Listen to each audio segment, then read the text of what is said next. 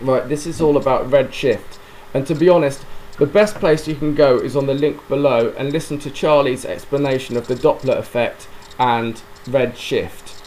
And then what you need to know, once you've understood what red shift is that that is the evidence that tells us that the universe is expanding and getting bigger and bigger.